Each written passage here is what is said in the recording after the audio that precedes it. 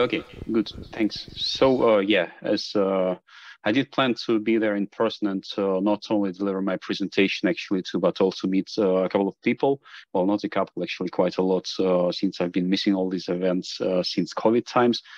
But okay, situation changes, and luckily I was able to do it at least that way. Anyways, again, hello everybody. My name is Alexey Brodkin, and today we are going to talk about POSIX in Zephyr RTOS. Hopefully, you'll find that presentation interesting, of some use for you.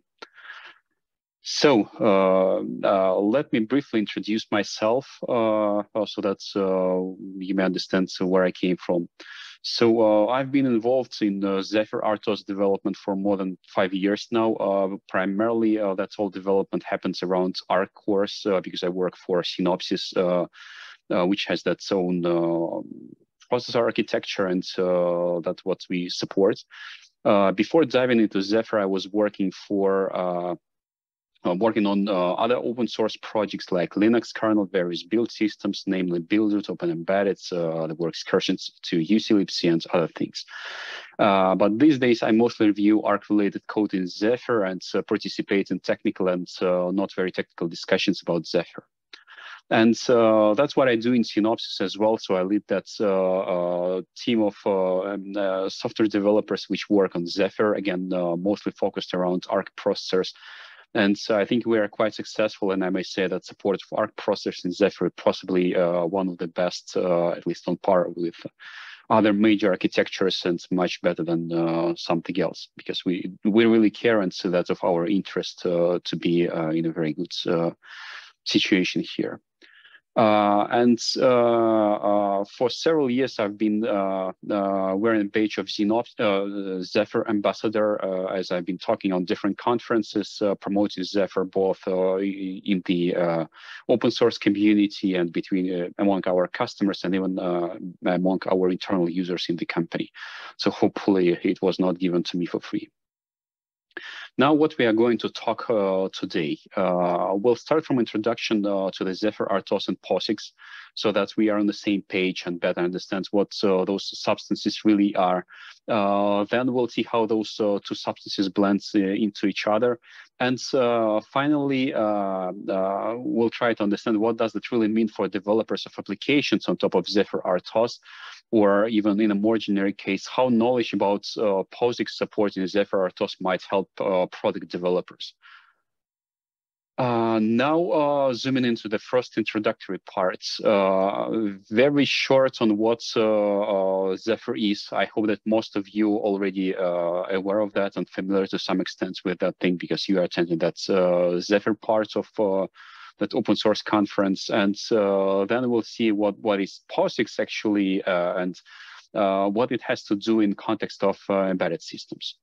That slide I shamelessly taken from so-called Zephyr Golden Deck. I think it is maintained primarily by Kate, but other people also contribute a lot. That's a reference slide deck which is maintained by Zephyr project, as I said, by multiple people contributing, and that gives you a kind of high-level overview. And so likely you have seen that already today or previously, but still that gives a good pitch on some key benefits of Zephyr RTOS. Here's yet another borrowed slide from the same deck, but copied here on purpose, not just as the previous one. With it, I wanted to highlight the fact that there are a lot of things available in Zephyr RTOS today, and more will be added. You may see you have BSPs, device drivers, but also complex software stacks like TCP/IP, Bluetooth, Wi-Fi, and much more on top of that. But and from one point of view, it gives developers so many tools and possibilities. But on the other hand, well, as some people used to say, there is enough rope to shoot yourself in the foot. So with high complexity, it's not easy to deal with. And so what we can offer for managing that complexity, and I would say, okay, as a software developers, how we solve these problems, we just yet another layer of abstraction, and which brings us to the POSIX discussion. So A couple of basic facts. So that name POSIX was suggested by Richard Stallman and is nothing else but an acronym for Portable Operating System Interface, while X came from those Unix days, and it was very popular as well, which gives us the POSIX. And it was just a standard or attempt to standardize interface between different versions of Unixes.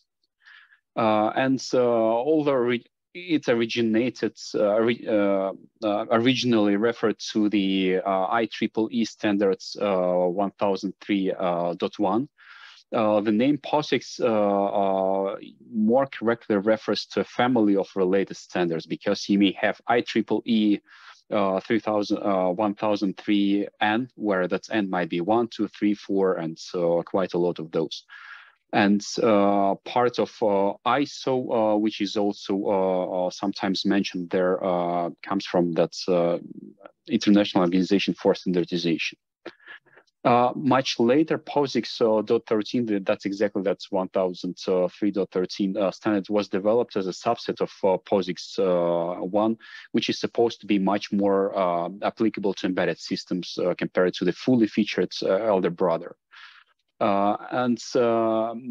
may know that the first version of POSIX 1 standard was developed in 1988, while the most recent version of it is dated 2018, which means it is pretty alive and still being worked on. Another interesting note, we are talking about the set of documents, and I have more complete list of those basic POSIX standards in the backup section in the end for those who is really curious. So we are talking about tens of thousands of pages. So that's quite a big standard, and it's not easy to implement everything. Only POSIX.1, that generic part of the standards is about 4,000 pages. So you may already see where we are going, right? Still, what is very important for us embedded developers is POSIX 1 standard specifies application programming interface or API or set of APIs at the source level, and so that means it's about source code portability. That's not about binary portability or compatibility, and that's fine. That's what we need in embedded world. So what are those APIs provided by POSIX? You may easily guess. So some very straightforward stuff like pthreads and other things, right? But apparently also there are some IO functions like open, close, and all that. But on top of that, or also with that, so you have very basic functionality, which is part of C standards or C runtime, and well, that's exactly what it meant to specify. So now speaking about POSIX in context of embedded systems, as I said, what is important in case of embedded software, not binary compatibility, but source code portability, so that you may basically recompile your source for different platforms and reuse your existing code. And in that sense, when your application implements everything itself, and not relying on external libraries or services, there is definitely not, there is no need for POSIX.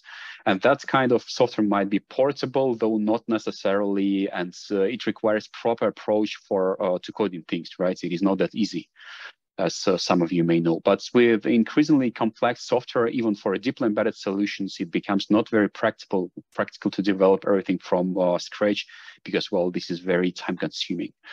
And so we want to try to reuse existing components. And so those created by us for previous projects and those which were made by others. We most likely will use C runtime, which comes from your tool chain usually, but sometimes from your operating system as well.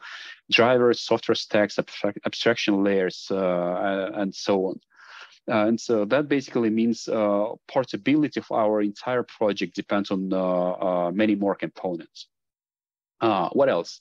You have also SoC vendors, which may provide you some base support software. So it might be BSP, or it might be some drivers. And very often you may get just one solution. Like one vendor will provide you BSP for Linux, another for FreeRTOS, and another for some other RTOS. And that's why you either need to have multiple implementations for each of these SOCs of your business logic, or you may basically recompile if you have that compatibility layer in place.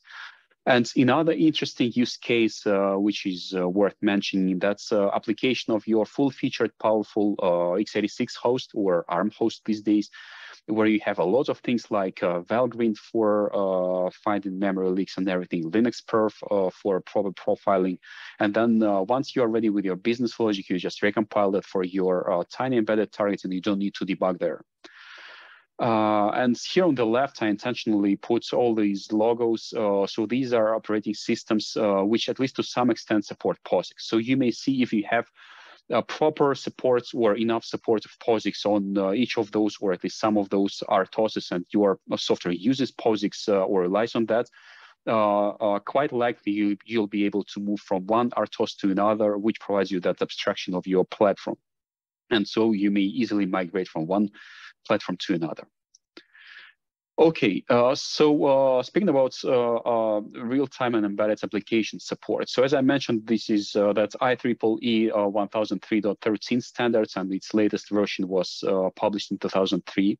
And it specifies something called real-time system profiles from PSE 51 to 54. So as we learned already, the POSIX standard is huge and initially was developed by big Unix workstations, but most likely not everything which was meant to be used on these bigger machines is applicable to embedded systems. And with that in mind, a subset of the POSIX 1 was created, which is called POSIX 13. And it exactly tries to cater to embedded application support.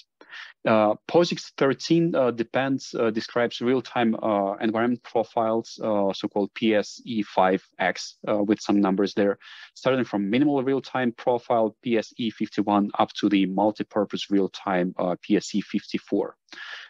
Know that in reality, there are way more differences compared to what will be depicted now. So the simplest PSE51 profile is meant to be used on very small embedded devices with single processor and some kind of memory, likely on-chip RAM. For example, sensors or control devices which require no user interactions fall into that category. Still, it allows for using p-threads, likely mapped onto the underlying RTOS tasks, signals, and for communication between threads, and also relies on C library, obviously, for providing compliant basic primitives. And we'll talk about C libraries in a moment. Then on top of that, there's PSE52, which extends PSE51 with simple file systems such as RAM disk or flash memory and message queues. At the same time, there is no additional requirements for underlying hardware. It only that provides you a little bit richer software functionality. It could be used on the same systems as PSE51 pictured previously or below. Then what we have in PSE 53, which differs significantly because it introduces concept of multiple processes, which are basically isolated from which are those execution units which are isolated from each other by hardware. And so those we are talking about use of MMU on a single core system, or in addition to that, we may have SMP system, which stands for symmetric multiprocessor. And so it's no longer usable on the same simple hardware as previously discussed profiles. Also, there are finally networking capabilities. So we may talk about some kind of IoT device, for example, some edge device which communicates and talks to its cloud counterpart. And on the top of the list, there is PSE54 profile, which is good for very complex devices. We may have shells, displays for user interaction, and we may even have multiple users. So that and full-featured storage, but that's for kind of high-end embedded devices. And in that sense, you may even think about embedded Linux. So why bother in case of RTOS or something? So that was an overview of Zephyr and POSIX as two separate substances. Now let's try to mix them together and see what we get out of that. We'll start from historical overview on to demonstrate some milestones in POSIX development in Zephyr, and then we'll briefly touch on the current state of POSIX supporting Zephyr RTOS. Still, I would strongly encourage you guys, gals, to go or visit another presentation, which is going to happen today, made by Chris Fritz, and he'll be talking in much more details of the current state and much more finer technical details. So as you may see, now when we start discussing history, first submission to POSIX around POSIX landed in Zephyr in 2017, which was only a year and a half since the first release of Zephyr. So which means even back in the day, there was some demand and interest. One thing I'd like to mention in particular, so-called native POSIX board, which was also introduced in the very beginning. Basically, that's a lightweight translation layer between Zephyr APIs and POSIX compliant host, in our case, Linux distro on your development machine. And you may think about that as Wine on Linux or WSL, Windows substitution for Linux of the first version on Windows. If we have time at the end of that presentation, I have a backup slides with some more information on that. Another noticeable item is Civet Web application, but we'll discuss that just in a second. And what's also I may tell that now 2023 seems to be a year of POSIX in Zephyr. Again, because of current maintainer, Chris, has a very systematic approach, and he contributes a lot of fixes and improvements, as well as he has a nice and detailed roadmap. That said, you are more than welcome to contribute, as there's a lot of work ahead of us in that area. And on the right now, you may see a list of people who significantly contributed over time to that part of Zephyr development. So these are maintainers, which used to be in the project, and Chris is now the last one and the active. So you see over time a lot was done. Actually, these are not only changes which I have here, but these are only milestones I wanted to highlight.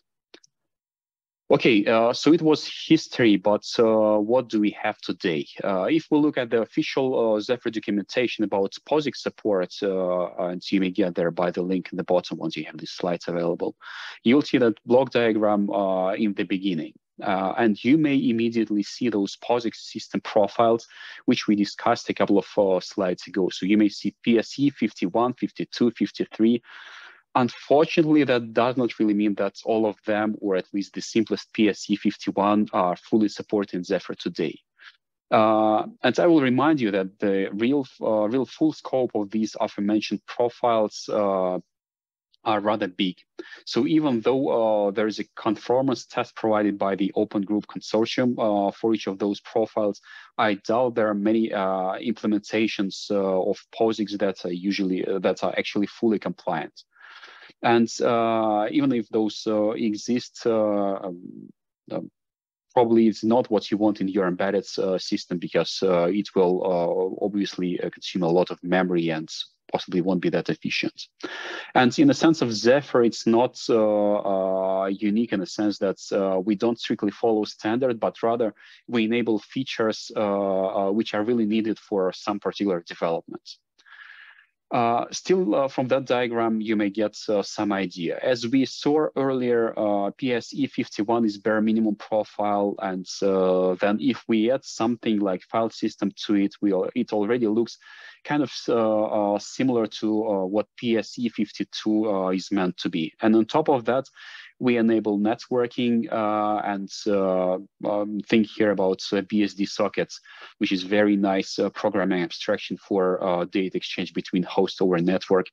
So then you add MMU and SMP, and then it is something very similar to PSE 53, right? What we don't mention here is PSE 54, because, well, that's a little bit too much, in my opinion, though maybe at some point when we add multi-user capabilities in Zephyr, it will be already somewhere there.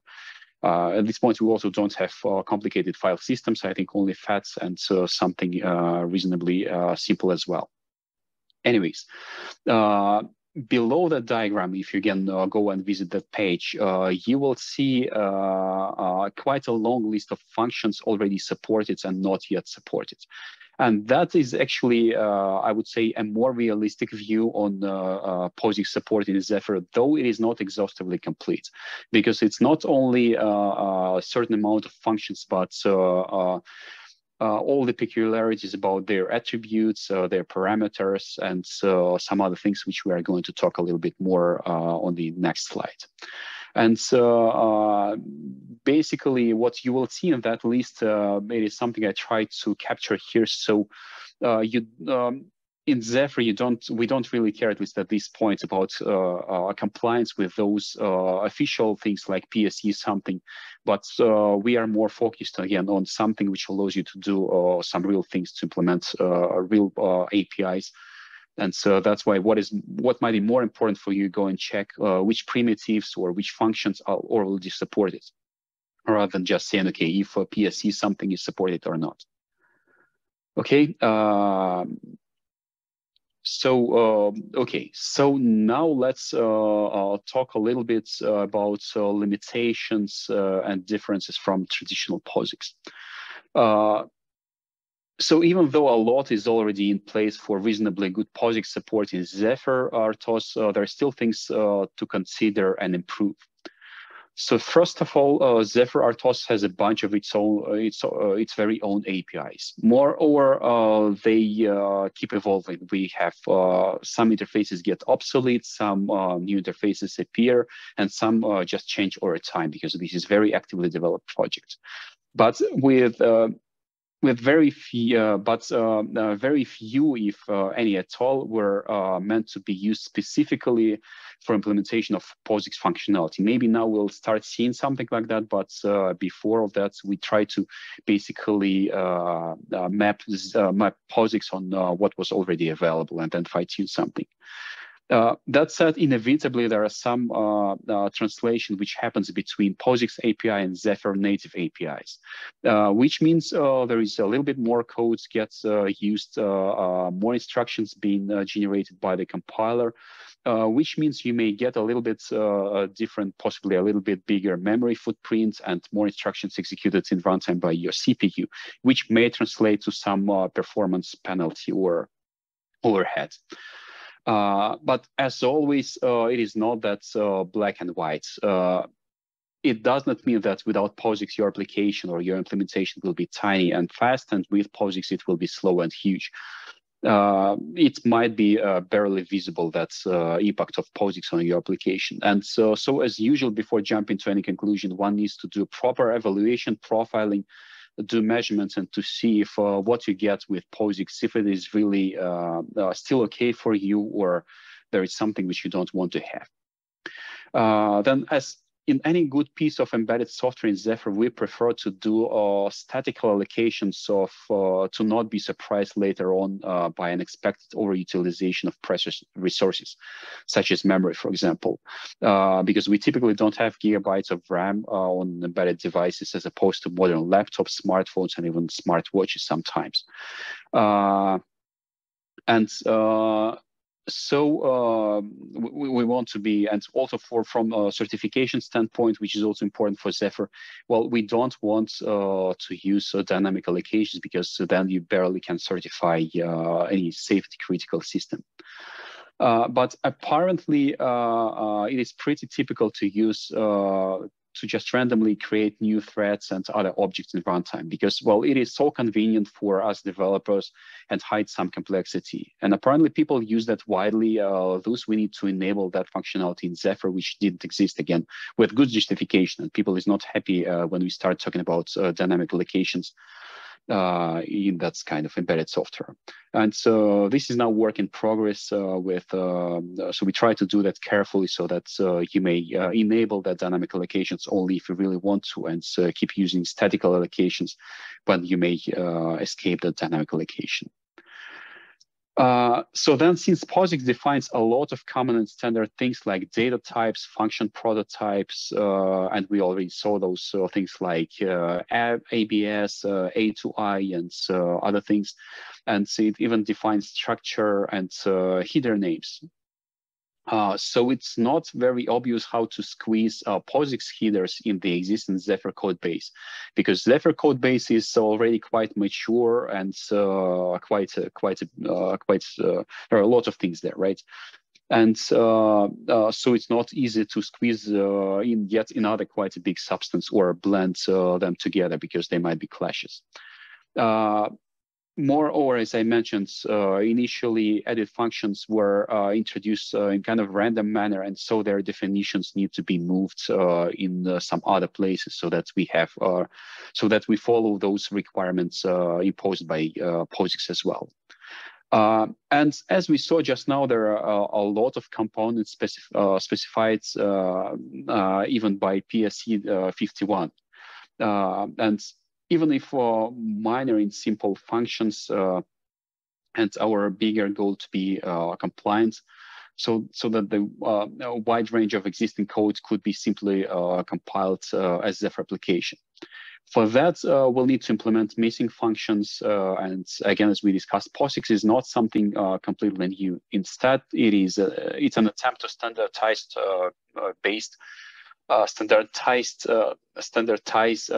based on what was already in place. And so some of existing functions will require adjustments as well. Speaking about C libraries in context of POSIX, it's a very good separate topic and worth probably a separate session because significant part of POSIX relies on what is provided by C runtime, by C library. And at the same time, most of C libraries, especially those which are part of RTOS, and Zephyr, for example, also has its own minimal C library implementation. So they themselves don't provide everything required by POSIX. What's worse, some C libraries may have their own definitions of types and functions which clash with POSIX definitions. And in that sense, well, we have ULib, which seems to be the lowest hanging fruit because it was originally written to be compliant with POSIX.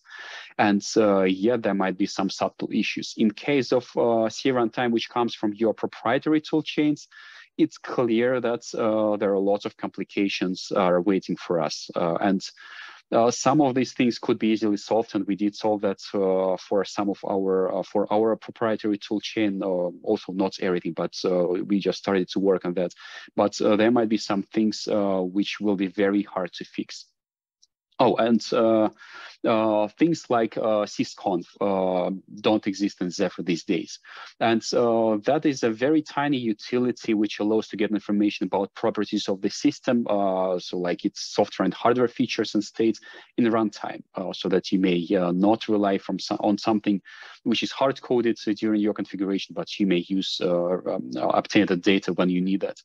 And again, this is now work in progress, and there is a good discussion going on, like how to do that so that we don't do everything in right time. Something possibly could be obtained from during build time via some constants, so that we don't blow the code and we are efficient still, because we are talking about embedded software.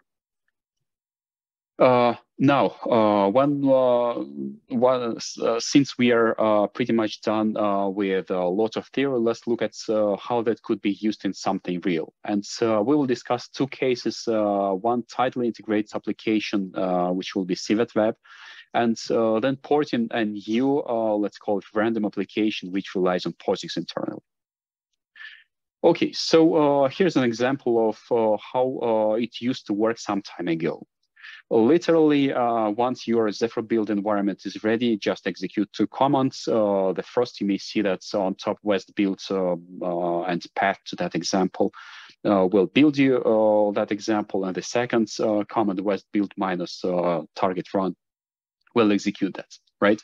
And well, it's very nice. So once you connect to that embedded targets, which in my case was just Kimo, you may see that's okay. There is an ordinary web server which may give you some data, right? So it is all nice. And so now let's look a little bit closer. So what is that? So that Civet Web, it is a web server which is meant to be used on embedded devices. And one might argue that, okay, web server is not that common embedded, not common for embedded systems. But I would say definitely there are reasonable use cases. One good example, which I know from my experience, that's an interface for configuration or exploring logs, for example. So you don't need to have any other way to obtain data from that device or submit some configuration. You may even do that in an automated way because you will submit some JSON, for example. Also, why I find that particular example to be a very good thing to discuss here during that presentation, because it is actually a very complex third-party application, and it uses exactly a lot of POSIX API. And in fact, it became a test vehicle of a kind for getting some of those APIs polished and improved or even implemented in Zephyr. And as I said, it was exactly like that. Somebody got an itch and started to scratch it, which gave us quite a good result of much improved Zephyr functionality in POSIX functionality, sorry, in Zephyr. Another thing which I have to mention, well, unfortunately, that very nice example got removed from Zephyr some time ago, because again, it was quite a complex third-party project and it required some maintenance, because with the evolvement of Zephyr and new vulnerabilities found in different parts or different sub-projects used by Civet Web, we'd like to see a person who will be in charge of that and will work on improvements, even on Civet's side, not only on Zephyr side, but apparently nobody was really interested. And that's why it got removed in Zephyr version 3.2, which was 2 version before. Now we are in 3.4. But what is good, actually, there is quite some interest in functionality like that, and there is ongoing discussion, and hopefully during Google Summer of Code, replacements will be developed or will start the development. And we'll have something like that, but more tighter integrated with Zephyr. And we'll see, hopefully, it materializes sometime soon. And so on in the bottom right corner, you may see that nice animal. This is exactly that civet or vivera. That's a mammal from subtropical and tropical countries, such as Africa and Asia. So that's just a funny fact. And now speaking about example, which was that random third-party example, which was never integrated with Zephyr whatsoever. And so for some, it might be something pretty well known, CoreMark, at least that's previous or older version, is a kind of industry standard for benchmarking of embedded targets. But I intentionally decided to work on CoreMark Pro because it utilizes something called MITH, which stands for multi-instance test harness. And for that multi-instance, they actually decided to use pthreads. And so that gives you, or gave me, that nice sample, which might be useful and possibly even used for benchmarking if prepared and polished in the right way. Still, it will be easily ported on top of Zephyr as just that vehicle which provides you different threads. Moreover, frankly, my intention was to showcase how SMP system might benefit execution of your project, because then with SMP support, we'll be able to execute those separate instances of CoreMark on different cores and demonstrate very, very nice efficiency scaling, because you have like 20 cores and you get the same set of things executed 20 times faster. So even though that thing does not work or does not compile as an application on top of Zephyr out of the box, because it was never prepared like that and we need to do some plumbing. But if we go and look at the documentation which explains how to integrate freestanding application with Zephyr, we may actually easily do that. Because for that, what we need to do, we just need to introduce a couple of additional files to instruct CMake build system of Zephyr, what we actually need to build and how to do that. And then we add some configurations options which will accommodate things which are actually used in that project, okay? So then let's switch to the next slide and see what we actually need to do. I hope you may see on in the projection of my slides something. I was told that possibly that background might blend with content a little bit. Comments are not that important, but I hope otherwise something which is not commented out is visible to you.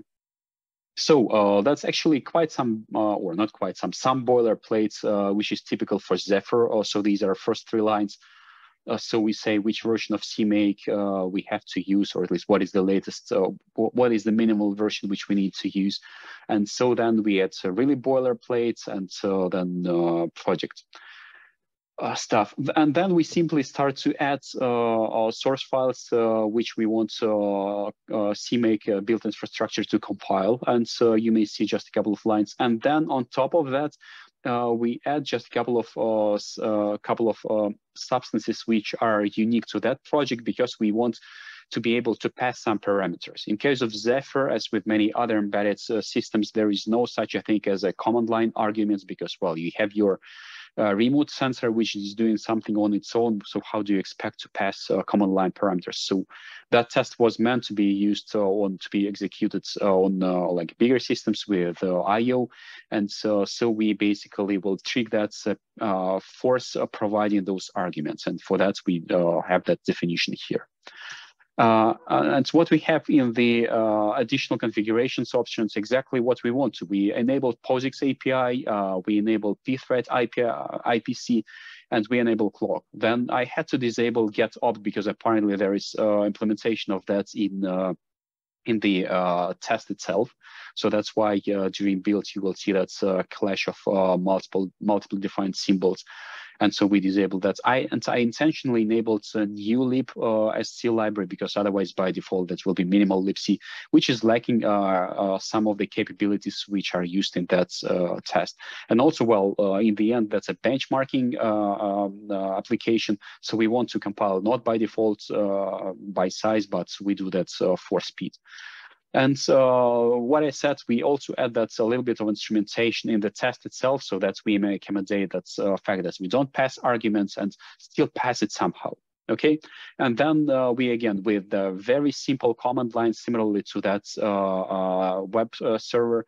And here I even squeezed that into one comment. We say build, we built in that particular folder, and then just say run, and it's okay. We got it executed, and you see we had 4 contexts, 4 workers, or you may have even more. And it will equally well scale on your SMP system, and you will see improved execution time, actually shortened that.